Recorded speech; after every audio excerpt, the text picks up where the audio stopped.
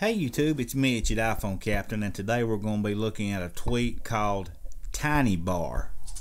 This reduces the size of your banner notification bar. If you're familiar with the tweak before called Diet, this does something similar to that, only you have a lot more control of this. This is actually a free tweak in the BigBoss repo.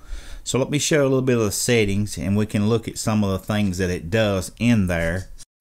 What it does actually, it allows you to customize the width of the bar, how long the bar stays on the screen, and where it reduces the width of the bar, it also adds a scrolling marquee style.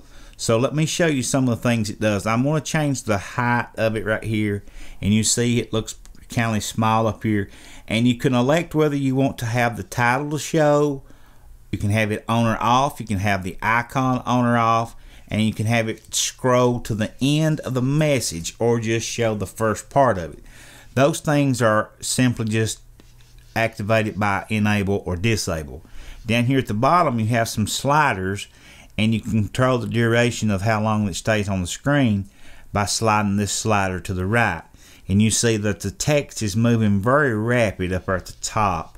That's because I have the scroll speed down here at the bottom increased. Now look how fast it's rolling. That's not usable at all. We'll turn it down there and get it where, you know, that's probably a little bit too slow. Right below middle way is probably where I would want to have it at.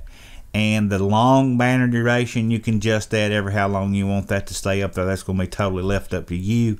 But this tweak just does an awesome job getting the banner notifications out of the way and making them more customizable.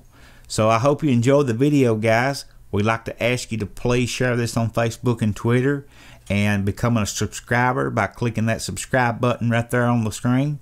And as always, keep coming back.